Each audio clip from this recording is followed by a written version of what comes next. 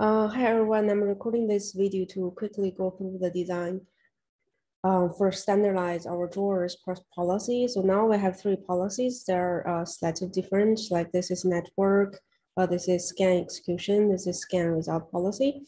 For this one, they have a rule and YAML. For this one, they have rule and action. And this one, I merged the rule and action to a policy summary, which is a more human language.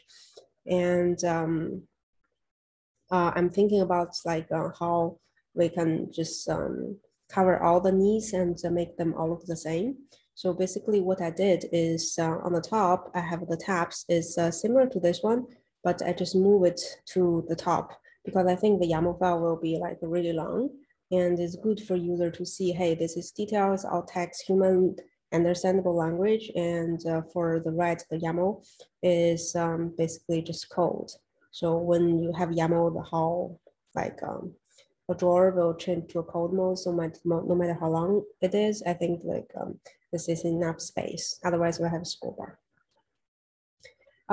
And I keep the summary instead of action and rules because action and rules is more like a machine language, like if, and then do this, do that. So for here, we want a more human understandable language, and we also highlight certain things that will help user just quickly scan, understand what it is. And we can like actually talk about what we want to highlight here is what I think, for example, scan, what type of scan, which profile they're using, which branch they are running, are they important for the approval rules is basically who are approval and what are the conditions and over which branch. So that's the summary part. And then all of them have like a type, it cannot be empty, and all of them have a description. The description can be empty. Like if there is no description, it says no description, and for status, it cannot be empty. Like it can have either unenabled or enabled. One is enabled if it's have a pending changes, or if it's which is not enabled, which is pending, which is puts two but here. Actually, this should be unenabled. I will change it. And the open merge request will be attached below it. And for change history, if there is change history, we show maximum 5 of it. And we have a button view all history will go to the history page. If there is no history, we will show just the copy, no change history. And for the policy that's run result, like a scan execution policy, I think this should be scan execution.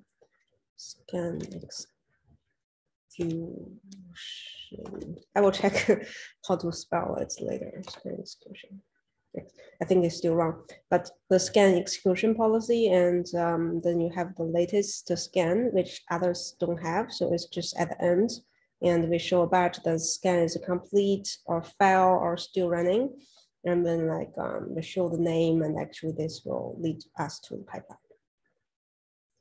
So basically that's it. And I will put some small notes on the left-hand side, and this is all 3 types we have. And this is example code. Oh, another thing. So this is the color code. We can use any like color coding for YAML file. It doesn't have to be this color. It's just some random color I'm using. So that's it. Let me know what you think. As usual, please comment on it. Thank you.